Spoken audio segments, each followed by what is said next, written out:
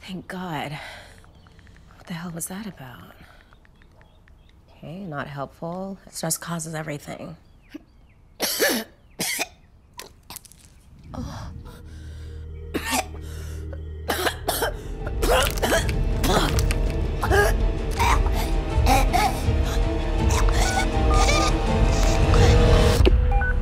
911, what's your emergency? My teeth. I'm choking on them. All right, let's get in there. Looks like she's still breathing. Airways may not be completely compromised. Let's get her in position for abdominal thrusts. 1, 2, 3. Nothing. Whatever's in there must be small. We gotta take a look. Come on. Here, let's have you sit. Okay. All right. Whoa. That is not good. Whoa. My teeth are they gone? Doesn't look like it, but there's definitely something going on in there. All right. Oh.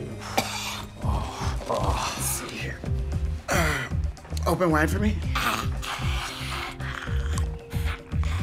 There's some bleeding of the soft palate. Have me pair forceps, Jim.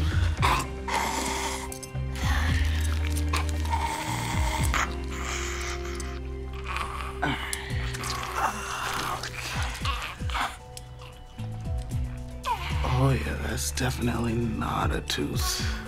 Maybe a tonsil stone. A what?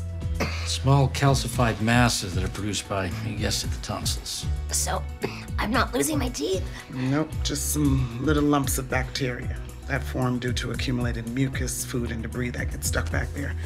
Hence the trademark smell. Ugh. Oh, easy does it. That might be another one. Oh, ooh. Whoa, whoa, whoa. All right, let's take another look in there. Seems like your mouth is cooking up a whole batch. All right. Please forgive me, but I need this. All right, here we go. Let's get these guys out. Dispatch, please be advised we have a patient who's going to be in need of emergency ear, nose, and throat services at Midtown United Hospital. Ma'am, let's get you on this journey. Hospital? That's a hard no. Well, that's not a yes or no question. It's a no. I can't subject anyone else to this halitosis from hell. I'll go to the dentist in the morning. Oh, your dentist's not qualified to handle this. Your tonsils are still bleeding from the stones. You could accidentally inhale the blood, which causes aspiration pneumonia. That's when you choke on your own blood and cause infection, which also creates a lot of mucus, right, Cap? Oh, excessive amounts of mucus. Then there's respiratory failure, followed by death. Which is way more serious than bad breath.